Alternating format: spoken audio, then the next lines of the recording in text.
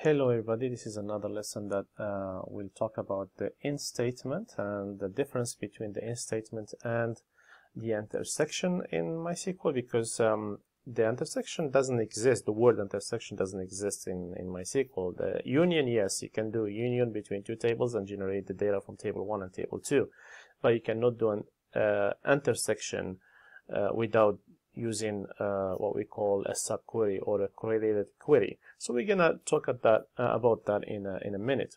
So I have a few tables here: a customer table, an invoice line, and product, that I created a join between those two tables to get the list of customers that ordered products. And then excuse me, if I generate the list of customers, I have the customer code, customer line, because that's what I use. I use the fields from the customer table in my select statement. Okay. Now, from this list, I want to, the reason I'm not talking about the joins, because I already recorded lessons that talks about joins between tables. So I'm just going to talk about the in statement and then the intersection in this lesson. So from this list of customers, I only want to get the customers that ordered this product or this product. It's very important to focus on the or. Here now, if I want the list of, I'm gonna go ahead and generate the query. Now in my statement, I use the in statement to get the customers that ordered this one or this one. So now this is the list of ordered this product, I'm using product code, or this product, one of them, Now, a lot of people, they get confused when, for example, they are asked to generate the customers that ordered this one and this one. So if that's what you are asked for, you cannot use the in statement, because this one is going to give you this one or this one. So Dune could have ordered just this one, and then Smith could have ordered just this one, and that's why they show in the list, but for example, Smith would not have ordered this one and this one together. From this one, we get the list of customers that also ordered this one. So in order to get the list of customers that ordered both, kind of in the same time, or they figured out in the list of customers twice because they ordered this one and this one, we need an intersection. Basically what we do is, and there are two ways of doing it. I have two queries here. I'm gonna get you to the second one first. So this one here, right? And I'm gonna show you two ways of doing it. So for this one, I'm gonna create an intersection. Basically what I will do is create the list, generate the list of customers that bought this product, that first one, right?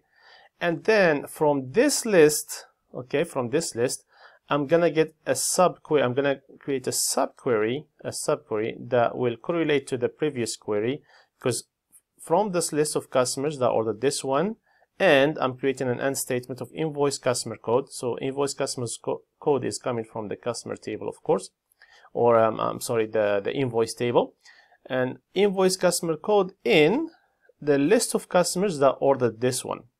So I'm not only gonna generate the list of customers that ordered this, I'm not going to generate the list of customers that ordered this one, but I'm going to generate the list of customers that ordered this one. And in addition to ordering this one, they also ordered this one. Okay, so I'm creating an intersection between the two. Basically, if I generate this list, you will notice that I'm only going to get Orlando. So Orlando is the only customer that ordered both products. Okay, so it's very different from the previous one where we had more than just Orlando.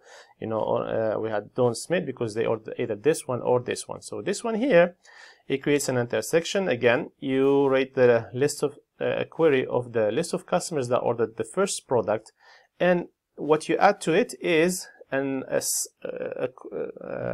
subquery, a correlated query that grabs the list of customers from this one and adds to it another query. So, and invoice customer code from the invoice table in, and you create another select statement, the select customer code from the invoice table join line on invoice, where the product code equals the second product code.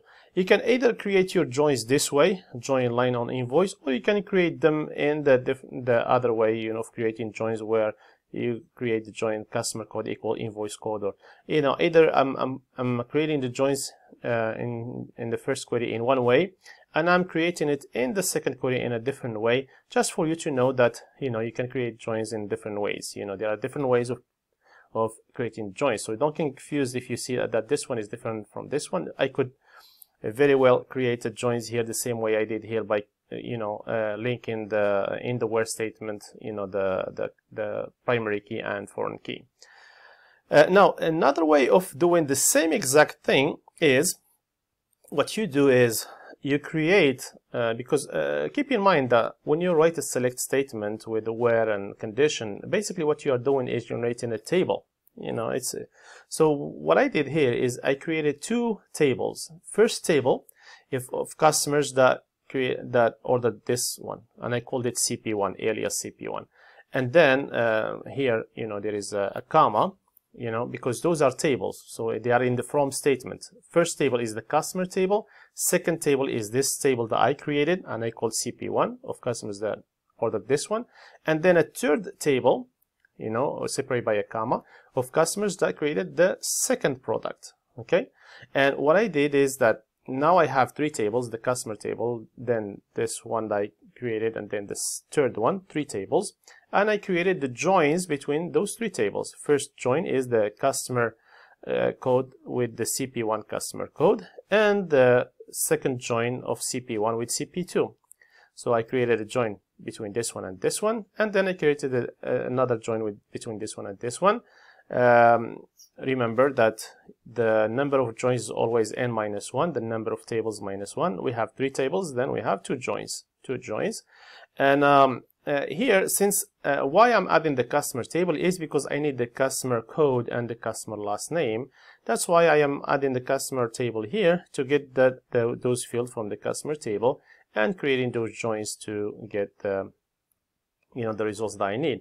So if I highlight this query and I run it, as you can see, it gave me exactly the same results. Orlando is the only person that ordered this one and this one. I hope that was helpful. Keep in mind there is a big difference between getting the customers that ordered one or the other. You're gonna get a lot more in your list versus getting the customers that ordered both at once, both in the same time. In other words, in addition to buying product one, they also purchase product two, and that's basically an entire section that you can create either by using a subquery or a correlated query, or by creating two tables of your own and then creating the joins. I hope that was helpful. Thank you for watching. Have a wonderful day.